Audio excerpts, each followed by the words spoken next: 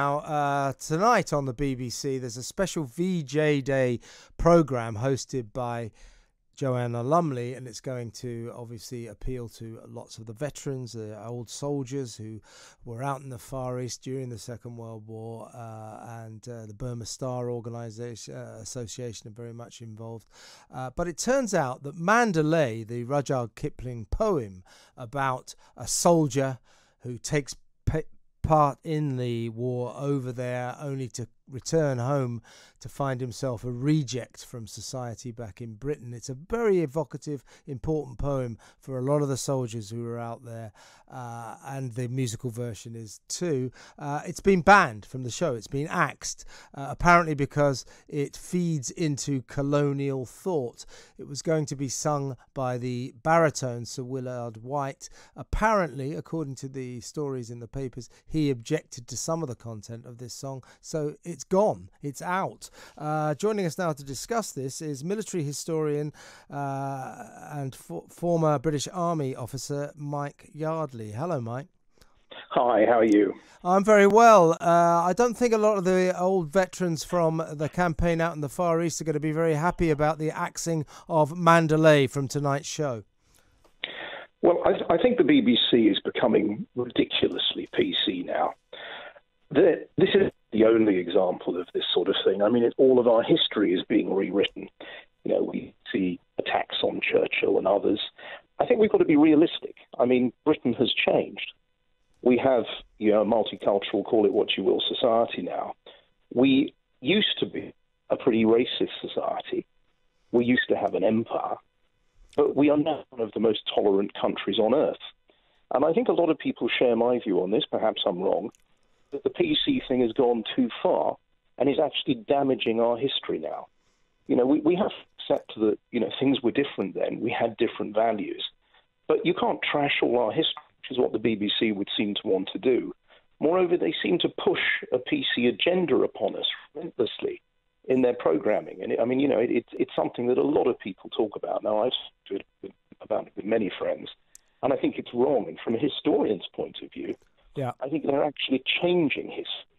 And I think that's wrong as well, because we're getting kids are going to get completely the wrong idea of what things really used to be like.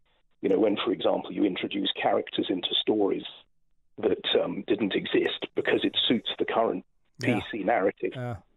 Now, members of the Burma Star Association have expressed their dismay about this decision to cut Mandalay out.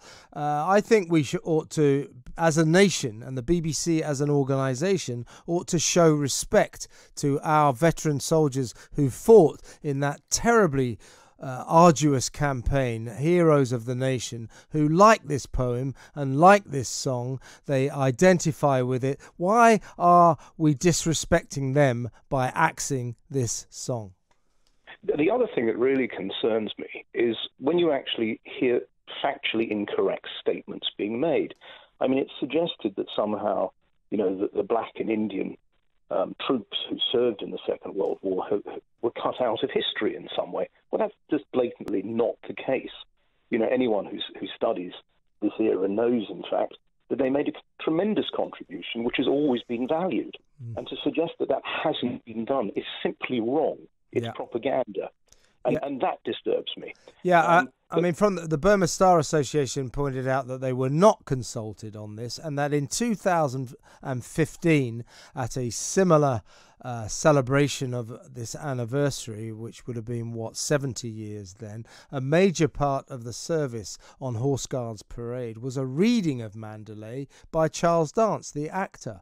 So it used to be central to this equation. Suddenly the BBC has decided it feeds into a kind of racist colonial mindset, and it's out. That's not fair to the veterans, and a bit ridiculous, don't you think? I think it is a bit ridiculous. However, I'm quite old. My memory goes back a long way. I was brought up by a lot of people who were routinely racist. But our values have changed. And I think we can all be very proud of the modern Britain that we live in, and generally our attitude of tolerance to people from other cultures and other races. I mean, this is one of the best places on the planet in that regard. And you would have thought the BBC were trying to suggest otherwise. If you if you turn the channels over and you look at independent television and you look at advertising, you also see there that there seems to be a deliberate effort now to present a picture of Britain that isn't actually a realistic one. There seems to be a lot of adjustment. You see a lot of mixed race people in advertising, perhaps a lot more black people than actually are representative of the population generally. Why can't we take a grown-up attitude to all this stuff? Say, yes, racism in the past was a bad thing. Say, yes, our Commonwealth troops came to our rescue in the war. They played a particular part. We've just been celebrating the end of the war with Japan. They played a particular part in that year, so particularly Indian troops. And can't we just move on and be grown up? Why are there these hidden people in the BBC creating agendas and policies to re-educate us? I mean, this reminds me of Stalinist Russia. I mean, what is the purpose behind it? Do we need to be re-educated? A last word about the actual veterans who will be at tonight's show. This was a favourite marching song of theirs, and it's a very special poem in their hearts. Again, I'll come back to that question I asked you before. Doesn't the BBC realise that by axing this song, it's disrespecting the heroes of this nation? I don't think they do, and moreover, I don't think they care. I think their agenda, and I've been struggling to try and work it out, from intellectually trying to work out what is going on with this extraordinary assault on us at the moment, to try and push all things BBC. And I know I'm not the only one who's noticed it. I mean, you have too, and thousands, if not millions of other people have. But why is the BBC doing it? Why aren't they showing respect to our veterans in the way that they should? Yeah, well, it's probably in the same way that they're now beginning to embrace this concept that Winston Churchill wasn't the great hero of this nation. He was an old racist. That seems to be the new narrative that's gaining traction at the BBC. But we have to keep reminding that organisation that we're not going to put up with this for that much longer. It's just ridiculous. I totally agree. And human beings, aren't perfect. I mean, Churchill was far from perfect, but he was a great wartime leader, and he should be honoured as such. If you deconstruct anyone's past, you can find stuff that was wrong with them. I mean, we've had all the BLM demonstrations and all of it, but there was very little discussion of slavery actually in Black Africa at that time, because it wasn't convenient to the political narrative that was being developed.